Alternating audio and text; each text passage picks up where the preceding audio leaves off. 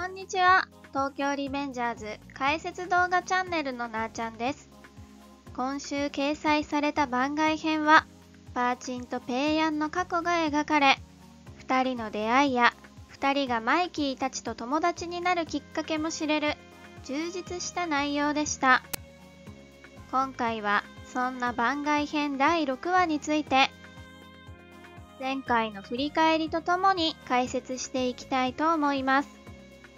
また、この番外編を知ることで、より泣けるパーチンとマイキーの名シーンや、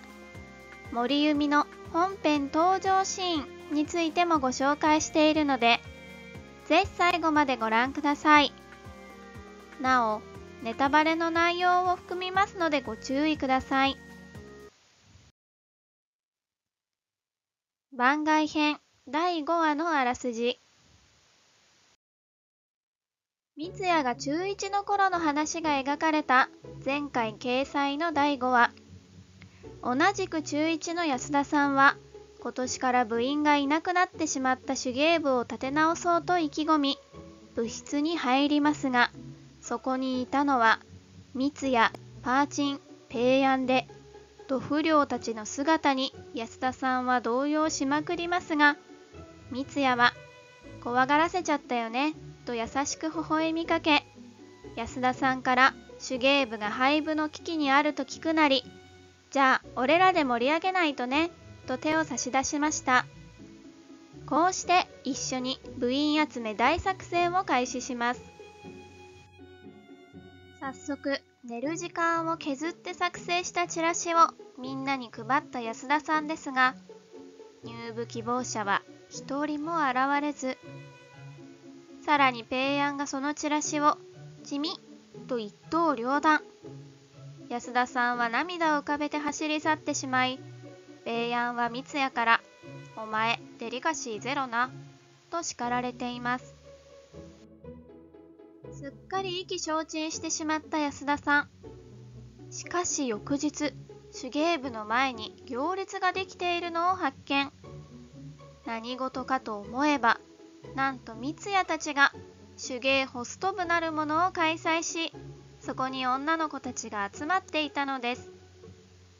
そのおかげで集まったたくさんの入部届。驚く安田さんに三ツ矢は、こういうのを俺らに任せてよ、と言っており、安田さんはドキドキしていました。こうして廃部の危機を乗り越え、年々部員を増やしていった手芸部。その中心にはいつも三ツ矢がいたとのことで、安田さんは、不良は大嫌いだけど、部長は大好きになったのでした。番外編第6話のあらすじ。パーチンの過去編となる番外編第6話は、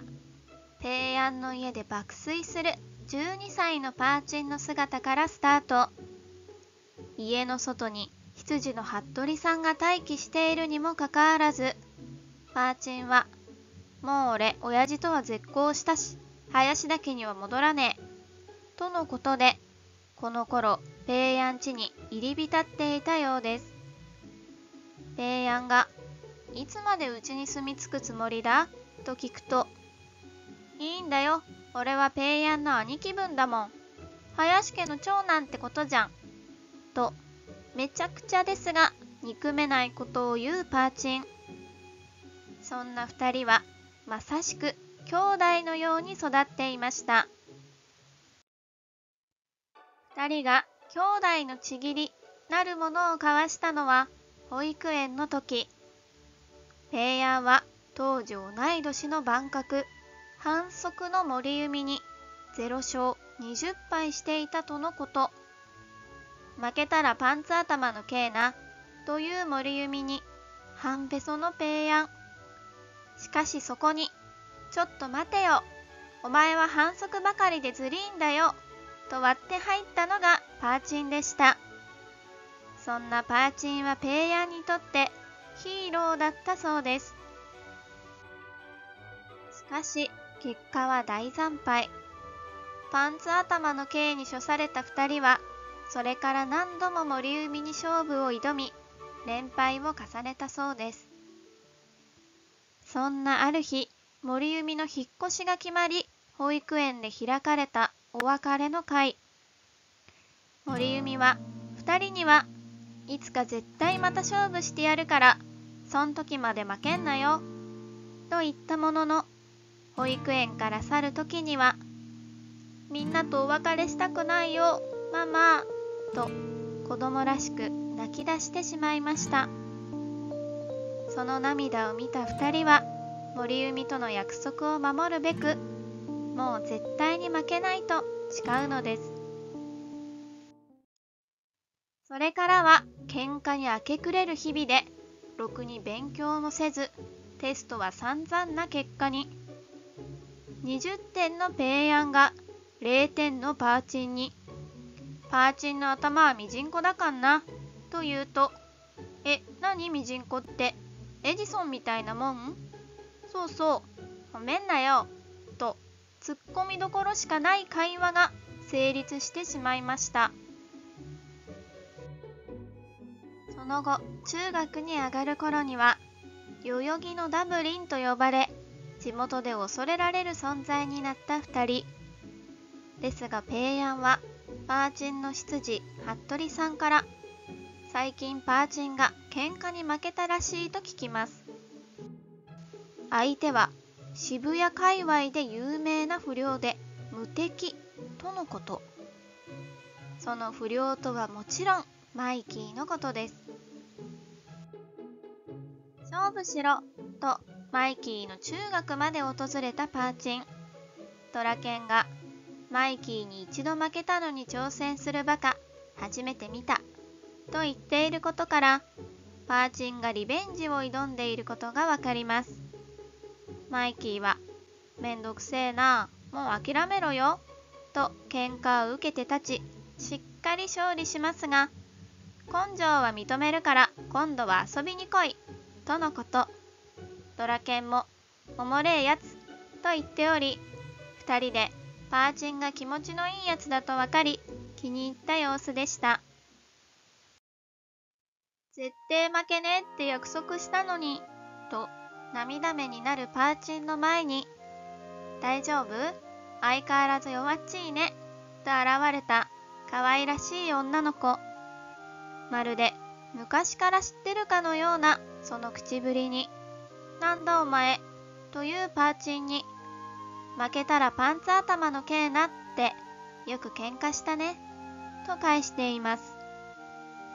なんとあの森海が時を経てすっかり美少女になっていて、パーチンと再会したのでした。そこに喧嘩に負けたことで元気がなくなっていたパーチンを気にしていたペイヤンが、最近元気ねえのなんだよ、ちゃんと相談しろよと登場。パーチンから事情を聞くと、そんな楽しそうなイベント俺も呼べよとのことで、2人で再びマイキーの元へ行くことに。もちろんペイヤンもマイキーに惨敗し、そしてマイキーたちと生涯の友になったのでした。第6話のまとめ、感想。パーペイコンビの過去を知れたこの番外編第6話。パーチンがなぜお父さんと絶交すると言っていたのかは気になりますが、パーチンはゆくゆく家業を継ぐことになるため、どこかでお父さんとも和解しているだろうと推測できます。また、パーチン家が不動産関係でお金持ちであることは分かっていましたが、まさかお抱えの執事までいるとはびっくりでした。パーチンはトーマンメンバーの中で最も実家が裕福なキャラかもしれませんね。また、キャラクターブック天上天下にて、武勇伝または失敗談に、今までマイキーに勝負を10回挑んだことと、マイキーに喧嘩連勝をストップされたことが挙げられていたパーチンですが、その詳細もこの番外編で知ることができました。ドラケンの口ぶりから今回描かれたのが2回目の勝負かなと解釈したのですが、もしそうであればこのあと8回もパーチンはマイキーに勝負を挑んだのですね。こうしてパーチンがマイキーを尊敬するようになり、大切な仲間にもなっていったのだと思います。そんな背景を知ると、本編での最終決戦でマイキーと対峙した時の「お前に挑むのは中1以来だな」というセリフも、その中1で挑んだ勝負というのはもちろんこの番外編で描かれた友達になるきっかけの勝負のことで、この頃とは別人になってしまったマイキーに